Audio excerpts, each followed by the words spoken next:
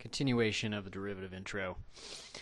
Goal is to get this function from this one, and really to take the formula for this function, which was way up here, x cubed minus 2x squared plus 1, and get a formula for this one, so that once we have that formula, we could just plug in.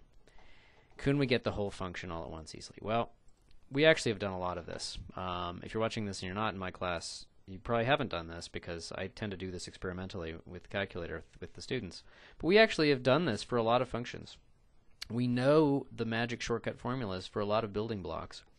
And I didn't want to jump ahead too far, so we didn't start putting the building blocks together. But that is something that we can actually easily do. So the key fact is really, let me put this in a bullet. What are our key facts? The derivative of a sum is the sum of the derivatives, just like the limit laws. The derivative of a difference is the difference of the derivatives. If I multiply it by a constant, if a function is multiplied by a constant, and it's really important that that has to be a constant. If you multiply two variable functions together, it's more complicated, and we're going to have to work on that in a little bit.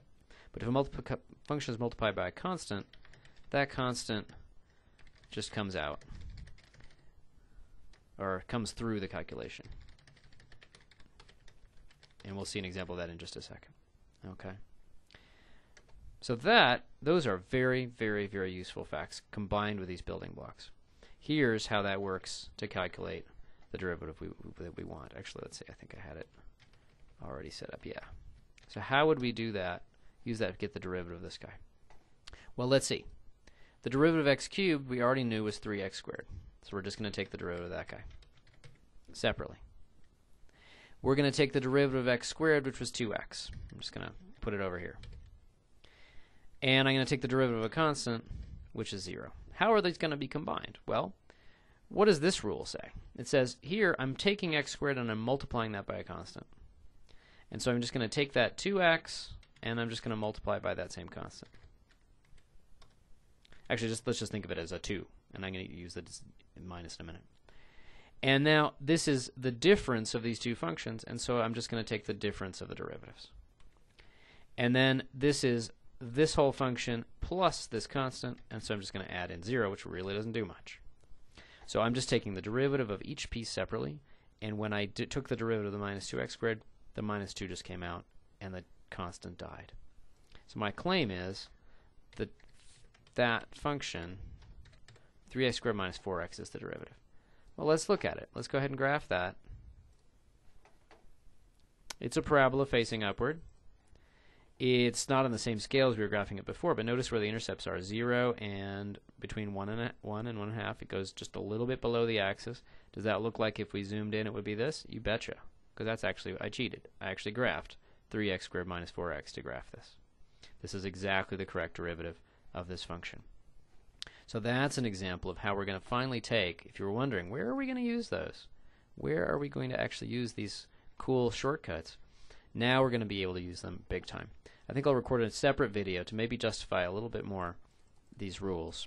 I don't think it's very useful to prove those in general at this level, but maybe I'll work through this example really carefully. But let's just do another example real quick.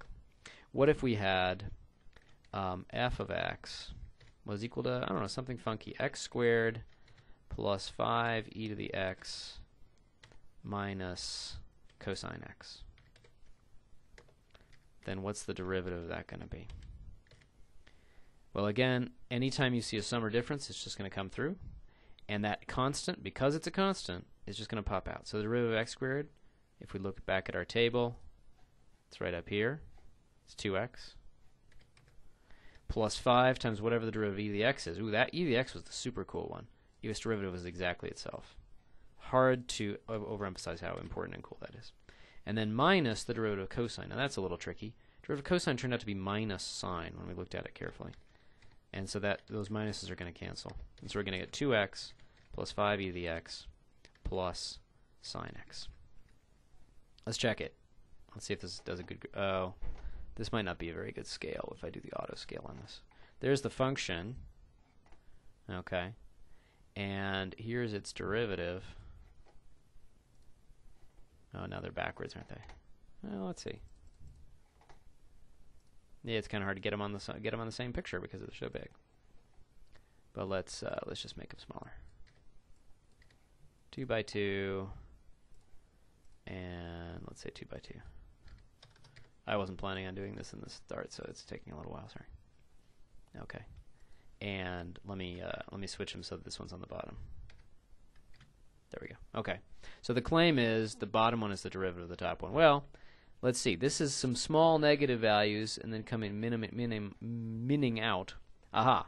These values are small, going through 0, and then getting really, really big.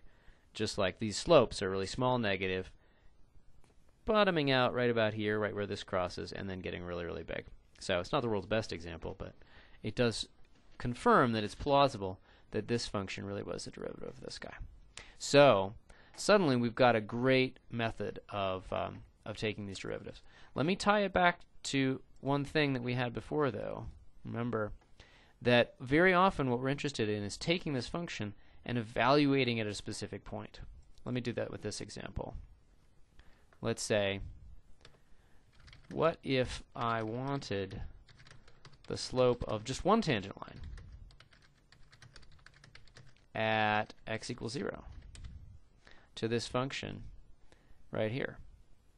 Well, I just do this procedure to get the slope of the tangent line at every possible point, and then I throw away most of that information. It's just going to be f prime of 0. Let me go ahead and copy this down. Oops. I don't want to really delete it there. Okay, so f prime of x is equal to this guy. So f prime of 0 is just going to be 2 times 0 plus 5e to the 0 plus sine of 0. And I picked a nice simple value, so I just get 5.